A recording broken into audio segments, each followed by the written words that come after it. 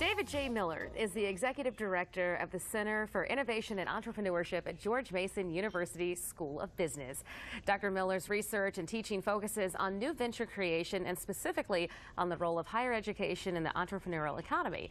He's here today to share more about this program. So welcome, Dr. Miller. How are you? Thank you. Great to be here. Call me David, please. Okay, David. If you call me Julie. Will do. Okay, good. So people think innovation, entrepreneurship, they tend to think, oh my gosh, Google or Facebook, but it doesn't necessarily mean that. What does it mean? No, and that's a great starting point because there is this misconception that it means technology.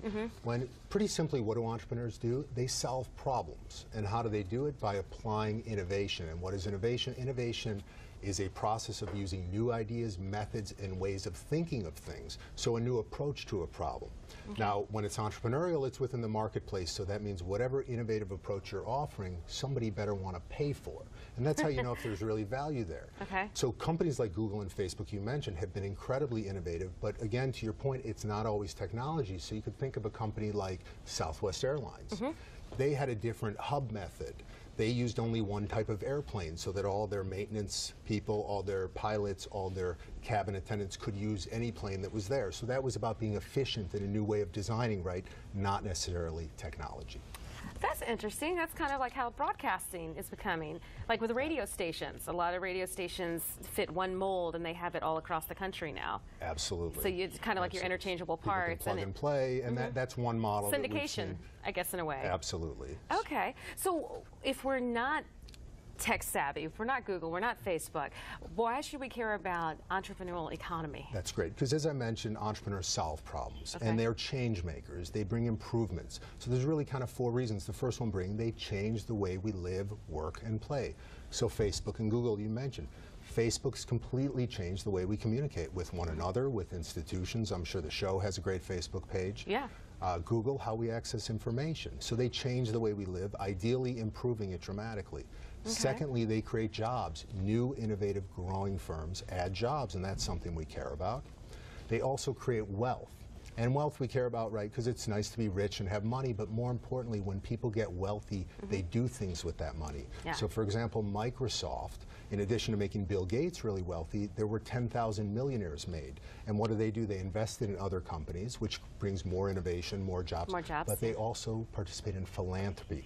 All the way back to Andrew Carnegie in America, big entrepreneurs have participated in philanthropy. So you see great universities, research centers, art museums, so that creates even more opportunities. So the entrepreneurial economy is something we need to be aware of because it changes everything we do every day. The give back process. Absolutely. In a way, yeah. That's a key part of it. So a lot of people say that entrepreneurs are born, not made. Can you be made an entrepreneur? You can learn to think entrepreneurial. You can learn to act that way. Now, a lot of people have an inclination towards that. And remember, because we're doing something new and different, that means you're probably going to fail. So that's just more of a mindset. Do you want to do that? You can learn the skills and the techniques, but it's not for everybody.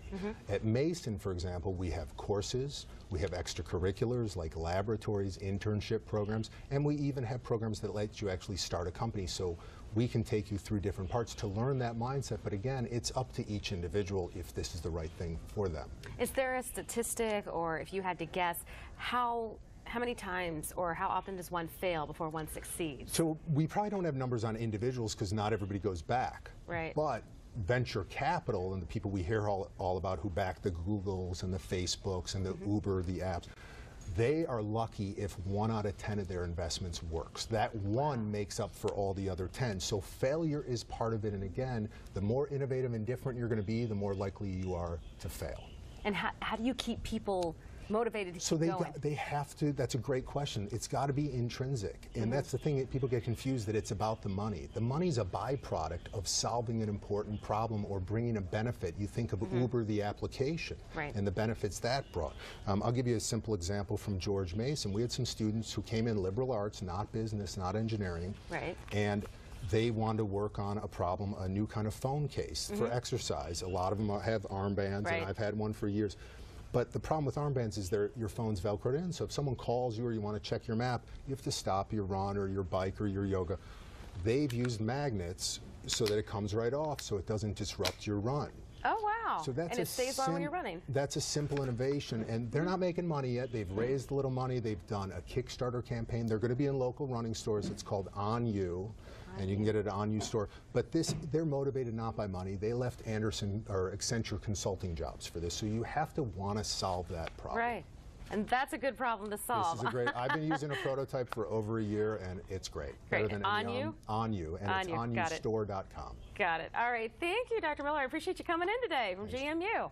All right. Again, for more information about the Center for Innovation and Entrepreneurship at George Mason University School of Business, you can go to business.gmu.edu/education. Stick with us. We'll have more of Let's Talk Live coming up after the break.